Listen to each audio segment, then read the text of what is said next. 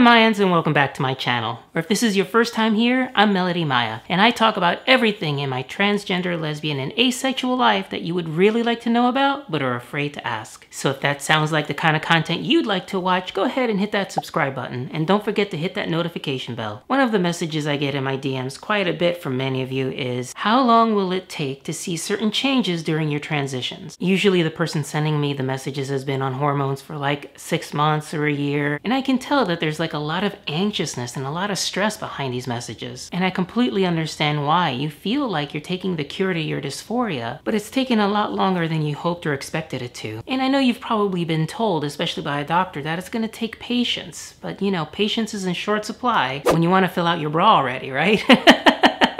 So I thought today we'd take a little trip down memory lane, a 2-year trip in fact. Back to those awkward days when I was a transgender teen, and by that I don't mean literally a teen, I mean I was like a 40-year-old teenager, starting puberty all over again with all the physical and emotional changes that entails. And the first image I want to share with you is this one, which is ground zero. This is what I looked like on the day I took my very first estrogen pill. It's actually ethinyl estradiol that was made for me at a compounding pharmacy, which is why it doesn't look like the estradiol pills that many of you probably take today. Fast forward to the end of November of that year, and now I'm starting to see my first changes. I had trimmed up my eyebrows into a more feminine shape, although still a little incognito. My hair was still at that super awkward length because I had stopped cutting it in about August that year, so it had grown maybe 1.5 inches total by that point. So much of transitions is about hair, just the hint of softening, like the barest hint. And I just started like laser from my facial hair, so you can see that it is still growing in this. I still have stubble. I hate this photo of me, by the way.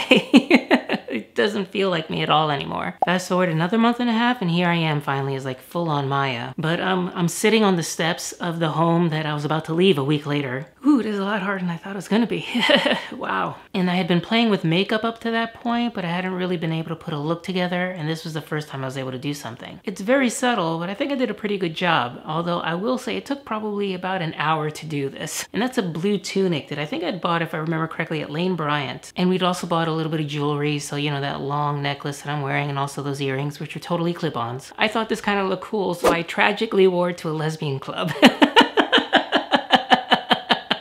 Of course, looking back on it now, it looks kind of frumpy and very old lady, which is not me at all. I'm almost exactly 10 years older now than I was in this photo, and I think I look younger now, which is kind of weird, but I think true. And just to be totally honest about where I was in my transition, here is another photo from the same set, but from a totally different angle. And I don't know about you, but I think I look a lot more masculine there. At least I can see the old me in there quite a lot more. I was a lot braver back then than I thought. I just wanted to show you that we all start somewhere. The person you see in front of you isn't the person that began this journey. And now here I am exactly 6 months to the day after I took that first estrogen pill. It's April 6, 2011, and I'm in a Macy's department store. Because for some crazy reason, I thought I needed a seat to go interview at Disney Casting.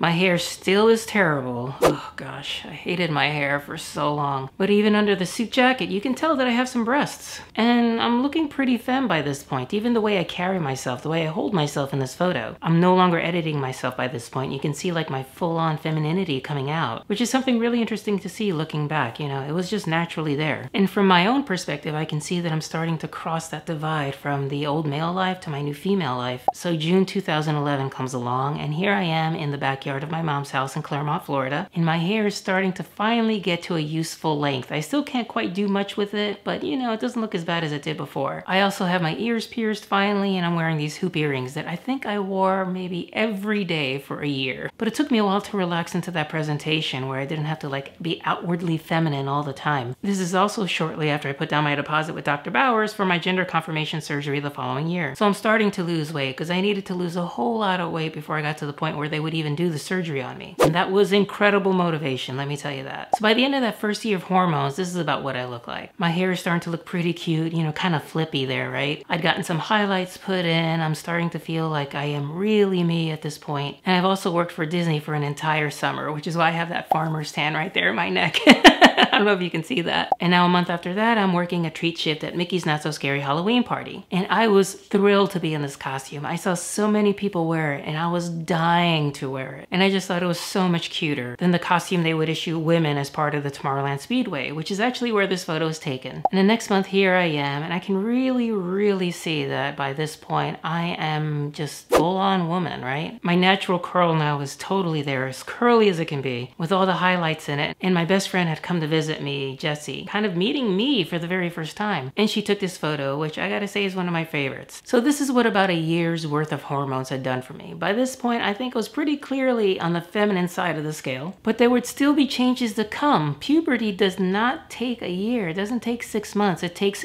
years for cisgender women. Here I am in January 2012, and you can tell there have been more changes. This is at my rebirthday party, which a bunch of friends had thrown me just before I was about to go off to get my surgery. And I had gone all out. I went to David's Bridal and got this dress, which cost me like $250 or something insane money I could not really afford at the time. I'd gotten a tiara, and I even went to MAC Cosmetics to get my makeup professionally done, which, wow, she did an amazing job. And I know this is a Saturday night because as soon as this party was over, I went over to Revolution, where they were hosting their weekly lesbian night. And I got so much attention when I walked in wearing this dress and all that makeup and everything. People were stopping me and telling me how good I looked and how much they loved my dress. And you know, I gotta say, that didn't hurt. So a couple weeks after that, I get my gender confirmation surgery, which of course involves removing your testicles. And I don't know why that makes a difference, but it actually really does, even with the testosterone suppressors they put you on before that. Maybe the changes are just mental, the way you carry yourself. You know, you don't have something in the way, so you will walk differently.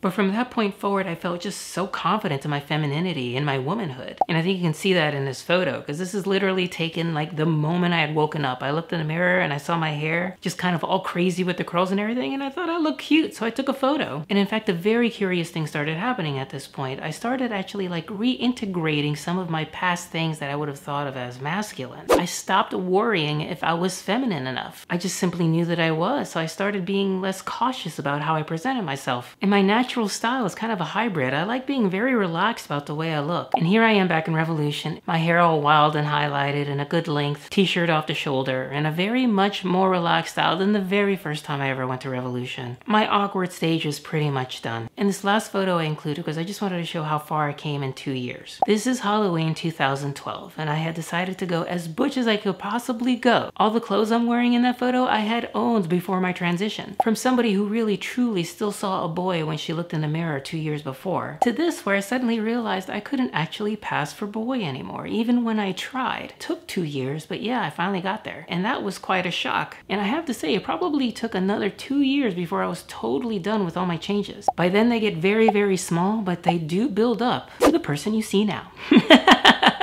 So for those of you out there impatient and wondering when things are going to happen, it's going to take a while. It's going to take more than 1 or 2 or 3 months. They say transition is like a freight train. It just has its own life. It keeps moving forward no matter what. And that is totally true. Nothing can deny it from arriving at its destination. Just remember that you're on the local train though, and not the express. Alright, so I'm going to end right there. Let me know in the comments the changes you experienced in your transitions, or if you're just starting, let me know the changes that you hope to see. Or just give me your reactions to the pictures. I can take it. As always, my social media is also down below, and if you have a dime to spare, please consider giving to my Patreon. And on that note, please like this video by giving it a thumbs up, please share this video, and please subscribe. And see you around the interwebs.